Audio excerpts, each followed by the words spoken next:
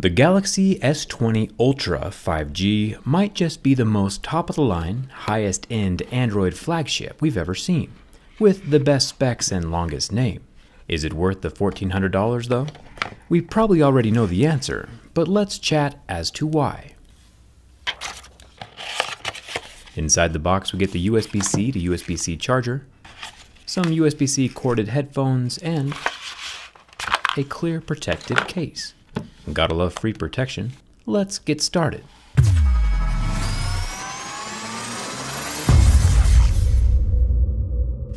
Now remember, this Ultra is Samsung's premium flagship for the moment, priced at $1,400. There are still the regular S20s, of course, at the more reasonably unreasonable $1,000 price point. This review is going to be all about Mr. Premium here.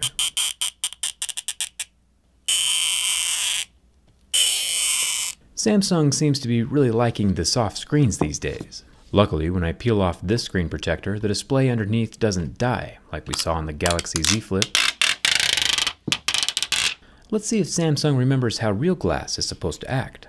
We'll take a look at the large camera bump in just a second. I've personally been using a Samsung phone for the past 4 years or so as my daily device, so I am a pretty big fan of the phones that Samsung makes. Usually. As long as the advertising is pretty close to what gets delivered, and we aren't robbed at the checkout,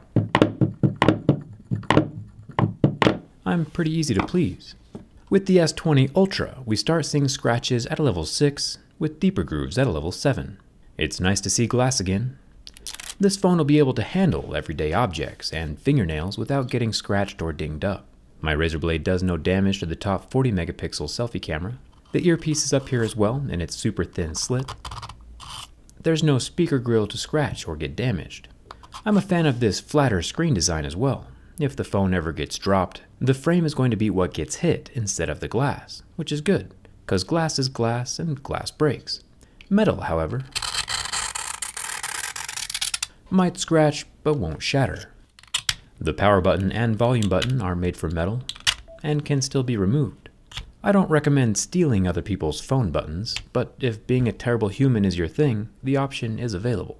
There are no buttons on the left side of the device, nor on the top, but there is a SIM and SD card tray. Thumbs up to Samsung for keeping the expandable memory alive. This guy can hold an additional 1 terabyte of storage with a normal micro SD card. This slot helps future-proof the phone, which is pretty important considering that $1,400 starting price point, and how long you're going to have to keep using it to pay it off.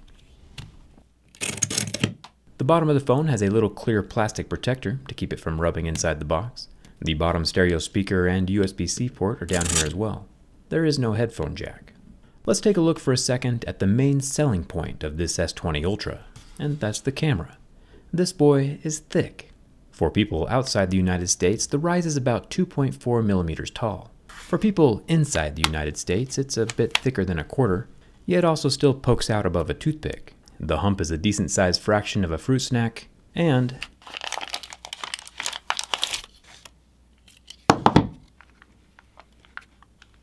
it's just about the same size as a slice of butter.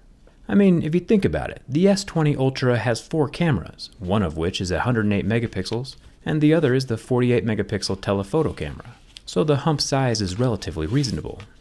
And if you look closely, you can see how much space that camera hardware actually takes up inside the phone. Check out how much room the 100 times space zoom periscope camera actually needs. So that size of the exterior glass lens does match the dimensions of the hardware below it. Happy to announce my teardown skins with D-brand are officially back. We managed to hoard enough printer ink to hopefully keep them around long term this time. We're covering a lot more phones with this batch, and there are now 2 different styles of teardown instead of 1. You can see what they both look like on this grip case. The original version on the right looks like it still has the shiny glass layer on the back. Or we have the new Ultra Matte version, which looks like you're just holding the bare circuit boards. Personally, I kinda like the glossy version. True story, I've had the teardown skin on my phone since our last batch, and a stranger came up to me in public legitimately concerned that my phone was falling apart, which means our skin is definitely doing its job. I'll leave a link for the teardown skin down in the description. Of course, I am getting ahead of myself. This is a durability test video and not the teardown. But there is one more thing. We also tore down MacBooks. Starbucks won't know what hit them. You can see the dual fans with the batteries, and my favorite part, even the trackpad has its own see-through teardown protection. You can see the copper windings for the Taptic motor underneath. There's a good chance we have a skin for your phone in your hand right now, and we'll be adding more devices as the time goes on. Link is down in the description. You're not going to want to miss this one. Now, don't get me wrong, the Ultra is a cool phone, top of the line and all that jazz, but it's not really doing anything that we haven't already seen before. We saw the 108 megapixel camera already in the $500 Mi Note 10, and that periscope zoom camera we saw inside the P30 Pro, which also currently costs around $600. Both of those phones with similar features are less than half the price of this Ultra phone. Samsung has also taken their S20 series and made 5G mandatory this time around, and they charge a premium for it. 5G coverage still isn't even a thing yet for half of the United States, and the millimeter wave, the super high-speed portion of 5G, is currently covering basically nobody. The 5G phones are still very premature, and paying a few $100s out of your own pocket to sponsor futuristic 5G tech you can't utilize is very much not worth it here in 2020. Unless, of course, you do live in a large city and know for sure that the millimeter wave 5G system is right outside your window. Basically, the $1,400 Galaxy S20 Ultra is made up of components that we can find in other phones that cost half the price, and includes a 5G system that most people can never use. Sometimes verbal burns hurt the most. The 1440p AMOLED display lasted about 30 seconds under the heat from my lighter, and did eventually recover. The screen is also capable of 120 Hz refresh rate at 1080p. We first saw this tech on the ROG Phone 2 that's currently selling for $500 to $600 on eBay. Just another reason why this phone shouldn't be costing $1,400. The S20 Ultra is using the underscreen ultrasonic fingerprint scanner we saw debuted last year on the S10. I'll set my fingerprint first before adding some level 7 deeper grooves to the screen. And even with this additional artwork, my phone was able to sense and read my fingerprint every single time. The ultrasonic fingerprint scanners are safe from scratches.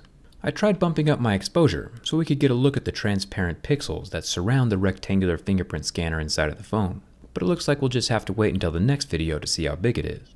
The rectangle is still currently invisible. Samsung hit it well. Finally, it's time for the bin test.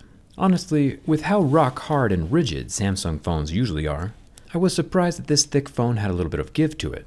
It's the subtlest of sways, of course, probably due to the length of the phone and its 6.9-inch screen.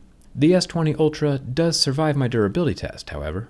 No cracks, kinks, or permanent damage anywhere. All I'm saying is, if I had $1,400 in my pocket, first of all, I wouldn't spend it on a cell phone, but if for whatever reason I had to, it would not be this one.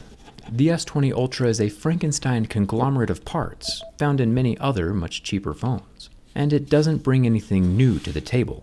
If I wanted a top-of-the-line phone that screamed 2020, I would get the Galaxy Z Flip. Even with its fragile screen, its futuristic design and form factor warrant the $1,400 price point, way better than this S20 Ultra does. Either way, everyone is different, but the one place you can't go wrong is with a teardown skin. Link is in the description. Let me know what you think. Tell me your thoughts on the S20 Ultra down in the comments, and come hang out with me on Instagram and Twitter. Thanks a ton for watching. I'll see you around.